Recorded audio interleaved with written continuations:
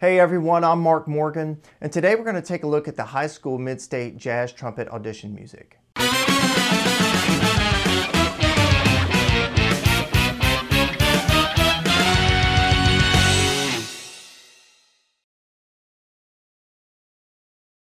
Hyper Viper is written in a funk style. You'll notice that I'm using a backing track for these examples. I'll put a link in the description below to the tracks that I use. I think that it's helpful to use some kind of rhythm section when practicing these kinds of pieces because it helps you internalize the style and the groove. Also notice that I'm coming in on the fourth measure of the backing track. The first measure of this piece is actually a pickup measure, and you'll see that there isn't a specific tempo marked. I would say play this at a tempo ranging from 90 to 110 beats per minute. Whatever tempo you decide to use, make sure that it's a tempo where you can play cleanly. A lot of funk music is written with fast horn lines that have to be played very accurately. And I suggest checking out the Brecker Brothers, in particular the tune Some Skunk Funk, as well as anything from the Jerry Hay horn section. And these can be tracks from the Michael Jackson Off the Wall or Thriller albums. Earth, Wind & Fire and Tower of Power are also great bands to check out for this style of music. Now notice that there's an option for lead players to play the upper parts.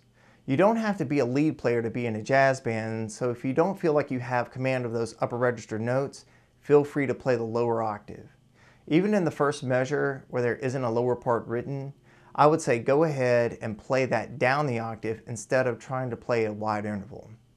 Going into the second measure, pay particular attention to the articulations throughout this piece. Some of the phrases in the beginning repeat at the end but have different articulations marked. Make sure you have a distinction between these, and also pay particular attention to the rhythms. Especially in measures 2 and 3, make sure you play the dotted 8th 16th exactly in time. The shake in measure 5 can be a little difficult. Now, this is typically done with the lip or shaking the horn up to the next partial. If you can't play the shake cleanly, I would suggest leaving it out and just doing a sforzando and crescendoing through that note.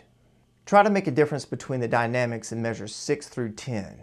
In measures 7 and 9, make sure that you're playing all the staccato notes very, very short and crisp. Think of biting the notes. In measure 13, notice the articulations marked on beat 4.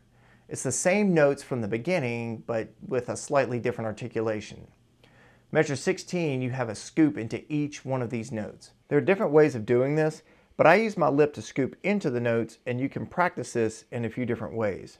I like to use what's called lip bending or pitch bending. You can also use a half valve technique. If you can't play the last two notes that the piece is written, play it down an octave. It's always better to play clean and accurate rather than attempting to play notes that you just can't hit.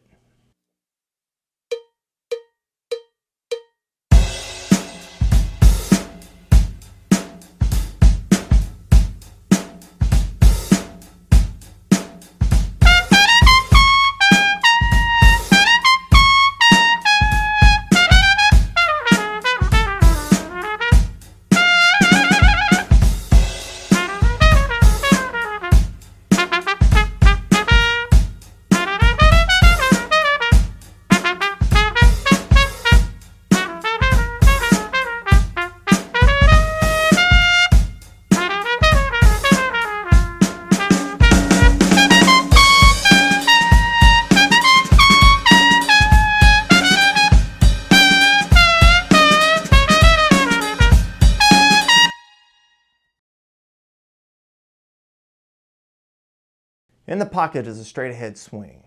There isn't a tempo marked, but when I see a tune like this, I think of the Count Basie Orchestra playing pieces like Basically Straight Ahead or Blues in Hosses Flat. On the backing track, notice I start in measure 4. Now, that first measure is really a pickup measure. On measure 2 of this piece, you have 4 consecutive eighth notes. Those 4 eighth notes will tell me right away if somebody knows how to play in the jazz style or not. If someone is unfamiliar with playing in the style, they will overswing those eighth notes. It says swing, but what it really means is the bebop style. The first 3 eighth notes should be played long and the last one short. If you don't have command of the upper register, play the lower notes. Whichever register you decide to play in, make sure you're paying attention to the dynamics that are marked. The first 9 measures should be played very boldly, like a full big band intro. In measure 10, you have to think about playing as a small group section, even though you're playing at a soft dynamic. Keep the intensity of the swing and don't lay back and allow the time to suffer. Take a look at the quarter note in measure 19. Typically, quarter notes like this are going to be played short, but in this case, I'd play it long because you have the same line in measure 11 where it's marked long. Measure 24 is almost written as a trap, so watch out. A lot of players will put in an extra beat before jumping the octave to that high A flat. Make sure that you're in time and come right in on beat 2.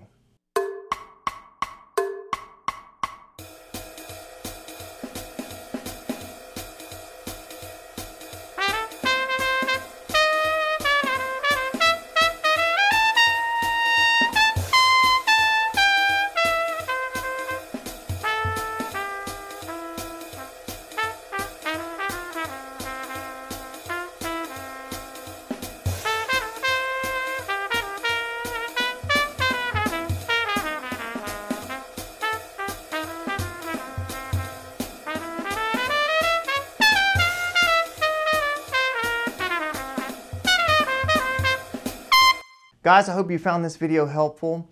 If you have questions or would like to learn more about these styles, feel free to get in touch. I also have other videos on this channel teaching you how to become a better trumpet player, so be sure to check those out. So have fun working on these pieces and good luck at your audition.